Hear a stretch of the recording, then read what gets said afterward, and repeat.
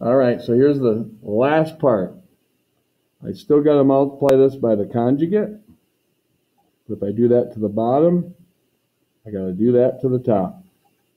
Like I said a lot, you can fool, a little shortcut, if they're conjugates. 5 times 5 is 25. 2 times negative 2 is negative 4. I times I is I squared. So this is really 25 plus 4. So I get a 29 in the denominator.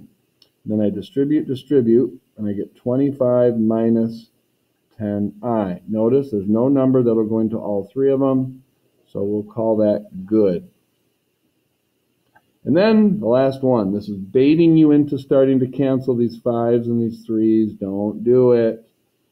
We talked about that in class. All you got to do is ignore the top, concentrate on the bottom, and decide that its conjugate is that.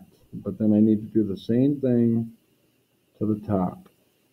Good news, in the bottom, you can just flip and then add those together. So negative 3 times negative 3 is 9.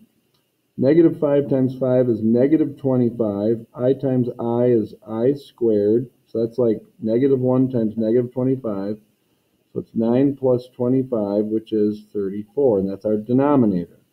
Up in the numerator, we can't fool. We have to FOIL because they are not conjugates. They're exactly the same.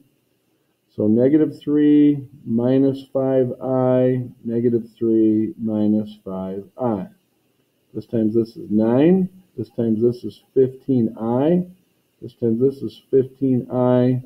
Over here, again, I like to put it over the side so I don't make a silly mistake.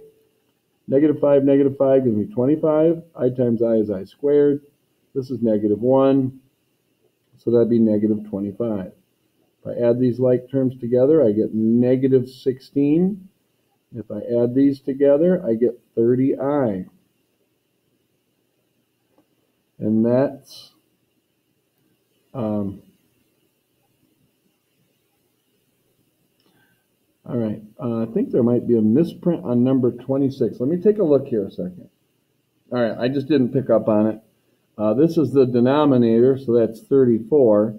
This just wasn't looking a whole lot like this, but if you notice, there's a number that goes into all three of these, so it's a 2. So it'd be negative 8 plus 15i all over 17. Now this is actually the same thing as that.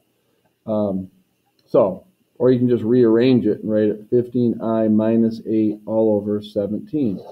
And that's it.